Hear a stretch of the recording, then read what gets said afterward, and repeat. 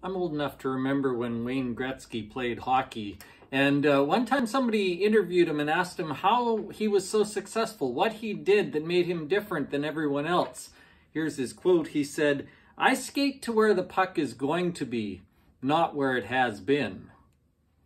I like that quote because it talks about intentionality. It talks about making a decision ahead of time rather than just reacting. He's saying, I'm thinking ahead and I'm trying to figure out where I'm going to go and where the puck's going to be. I'm not just responding to this one moment. I'm thinking moments and moments down the way. When I first heard that quote years ago, it really struck me because for most of my life, I have been reactive rather than intentional. In other words, even in my job, I've kind of sat around with the idea that I need to serve people. And so then I've just sat here waiting for people to demand things from me, and then I go and serve them. I've reacted to people's demands. Lots of times that's been fine, and lots of times you're not going to get a choice. But sometimes just being reactive all the time, just doing what others expect you to do, doesn't let you do the best thing you can do and doesn't make you feel very good about the things you're doing because you haven't chosen to do them. You're allowing others to choose for you.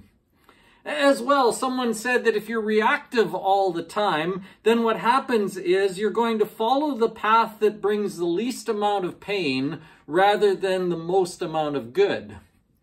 In other words, if you're just reacting to the things around you, you're going to try to just respond as quickly as possible and as easily as possible. You're going to take the path of least resistance and least pain rather than deciding for yourself what is the best thing to do.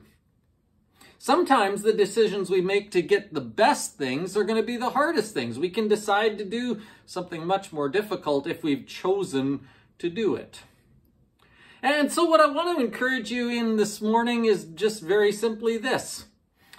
Try and live your life intentionally rather than reactively. Decide what's important to you and follow those things. Decide what you're going to value and do those things. Decide what is important and then make those things the priority.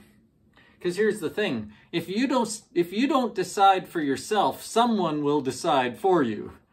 If you don't decide what you're going to do, someone will impose their agenda on you. The very best way to do things is not to be reactive, but intentional. That's what the Proverbs talks about lots of times. Proverbs chapter 4 says this in verse 23, "Above all else, guard your heart, for it is the wellspring of life. Put away perversity from your mouth and keep corrupt talk far from your lips. Let your eyes look straight ahead. Fix your gaze directly before you. Make level the paths for your feet," or some say, "consider the way that you walk, and only take the ways that are firm. Do not swerve to the right or the left. Keep your feet from evil." All of those are decisions. All of those are the result of someone saying, I'm going to go this way. This is what's important to me. This is what my life is going to be about. It's necessary once in a while to react to others' needs, to jump in when someone needs you and asks for your help, obviously. But that's a terrible way to live all the time. Don't be pushed around by everyone else's agenda. Decide what is important. And the proverb says, decide to live for God. When we do that, we will use our time much more efficiently. We will end the day with better results, and we will feel better about the things we have done, because we will be intentional rather than reactive.